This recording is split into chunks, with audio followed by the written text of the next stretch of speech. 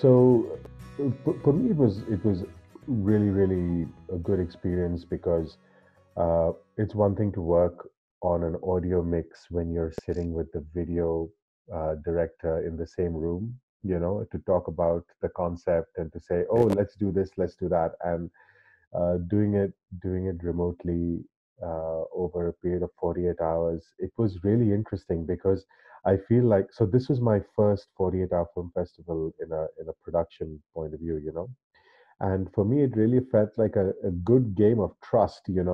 You, the video animation team, you're doing your thing over there, and we've got the script and we're recording it over here, and it was just such a phenomenal experience to work like that and to see it come together, and then to hear the dialogue, and then to hear, for example, Barbara's Gracie's character speaking and responding to the dialogue even though she wasn't even there when we recorded it. It was just a very interesting experience, and for myself, I think I definitely Yeah, have some things that I learned, and things that I want to try, and things that I want to validate for the next time.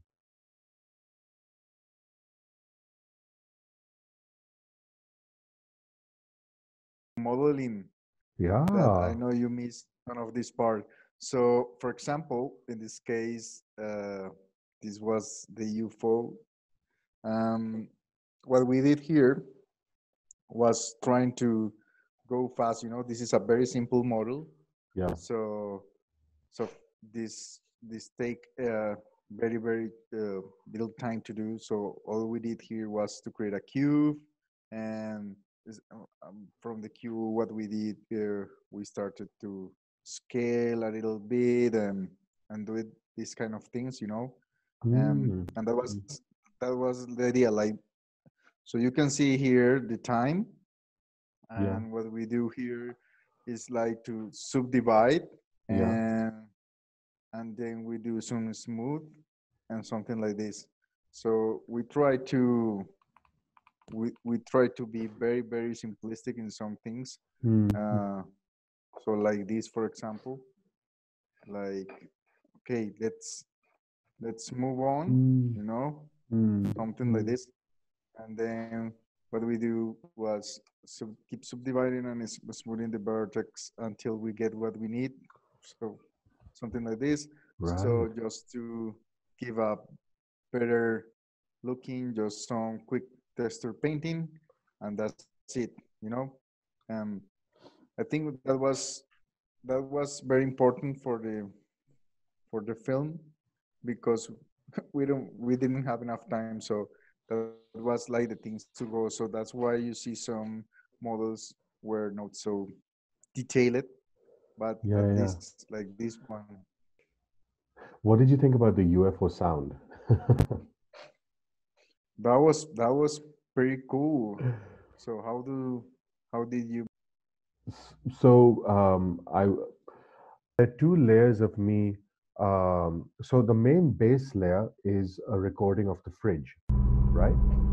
So the fridge here in my apartment has the sound like boom, boom, boom, boom, boom, boom, boom, boom, that kind of like rumble sound, which I recorded. And then on top of that, Cool. I, I, with my mouth, I just tried to make a sound like a wave kind of kind of sound. I recorded that twice in different pitches, and then on top of that, there are two tracks of me whistling like that, and I mix them, and pan them in stereo in a certain way that it's kind of sounds like there's some phasing going on. So that was the sound of the UFO. What I would have liked to have done was to add some movement Doppler effect, to the UFO, like like that stereo Doppler panning Yeah. effect. But I think that that's something that I realize, like, I need in my checklist some sort of questions to ask the video or the animation person, in this case you, like, hey, like, how is the UFO moving or something, because I could have added some motion sound effects as well, but I didn't really know in which direction it's moving, you know Yeah, So I think understand. like for the next time, adding motion to the audio is something that I want to try to do also, and to do it Yeah, in but time. it's very cool that you whistle and you use it your refrigerator. So that's very cool. Yeah, yeah, yeah. That this is another thing that I wanted to show. This is the real color of the I alien, you put the know. microphone inside the refrigerator actually.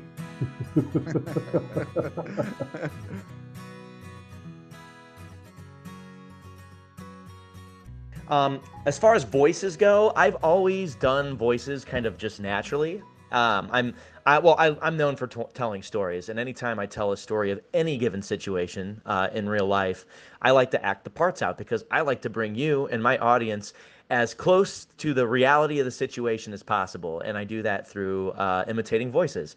And anytime there is a very distinct voice amongst a group of people, I almost always latch onto that and act it out. So I've been known amongst friends for imitating people at work or at school or whatever. And then I used to also do voices for Snapchat. When Snapchat first released their filters that change your face, like I just look at these faces and I get an idea of a voice and I just try to replicate it. So that's kind of what happened with these characters. Of course, there's some influence. The little green man to me is a like a stereotypical short man syndrome, is how I explain it, with like this kind of like, I don't know, New York crossed with a Boston, I don't know, accent. I don't know. It just is like an accent that comes to my mind. The big guy, the owner in the orange shirt, was actually an influence by a friend I went to high school with. I always imitated his voice. My parents love it. And then the sheriff I had some trouble with. I think if I were to give it another chance, I would do a much better job. But it was kind of like a cross between like a country person and people I met in the city downtown in St. Louis, where I'm from. So that's where I got the influences for those voices. So the owner's the suspect, then we want the same things. I'm gonna write this on a piece of paper here, the name of the place where I saw this guy last night. Now, how about you go on and drop your gun about.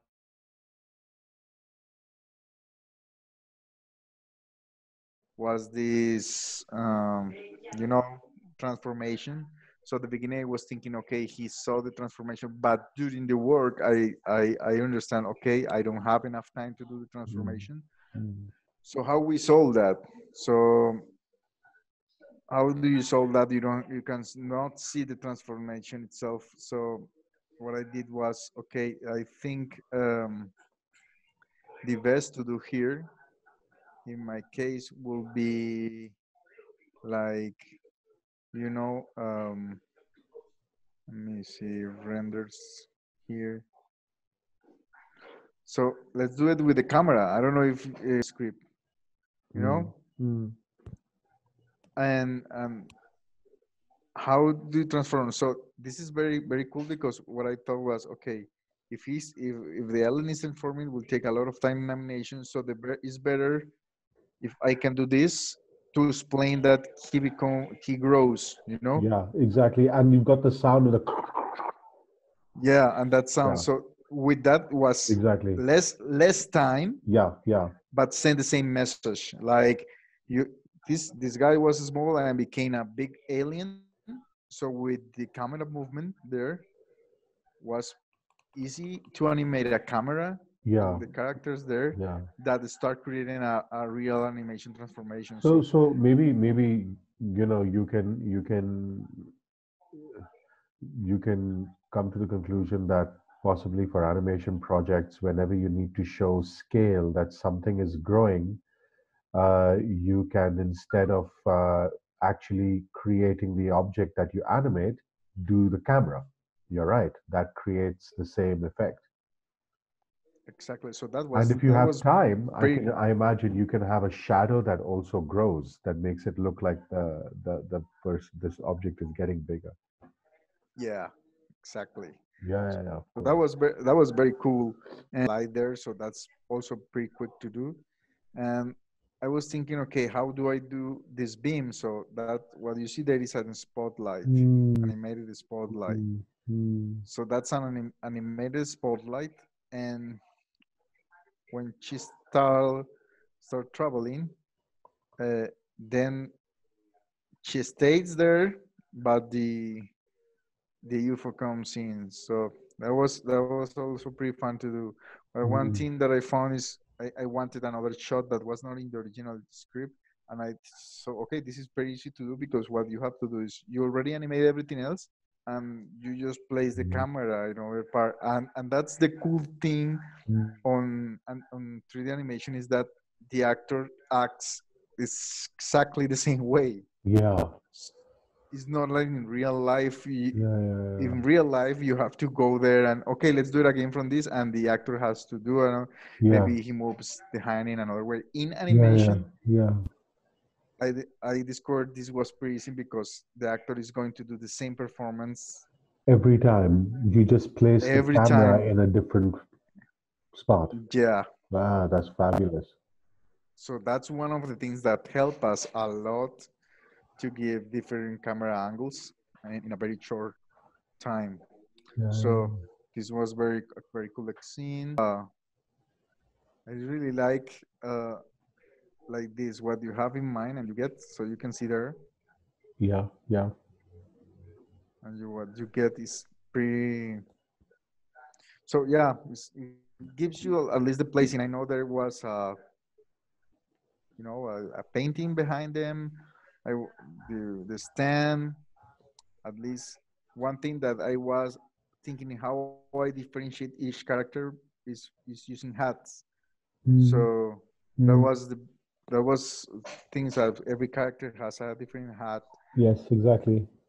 to give them their own way and different color because they are the same character just with a Yeah. little changes. Yeah. Yeah. Yeah. We don't have enough Yeah. time Like to. like like Lego characters.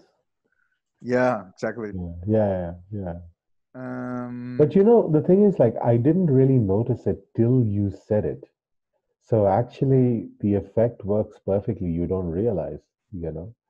The yeah, yeah, hats, yeah, I think they cause enough distraction that I didn't really realize it the first time I saw it that it was the same model.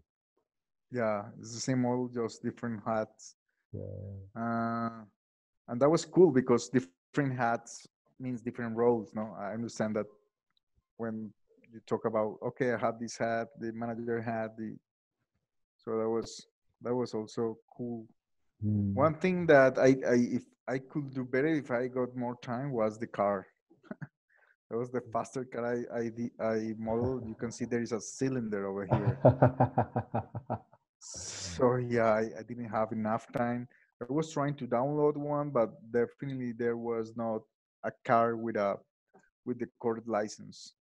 Mm. So I Mm. had to okay, I say, okay, let's stop here. This is one of the most important things that I learned from this was if you don't have something, what you want, what you like, at the beginning I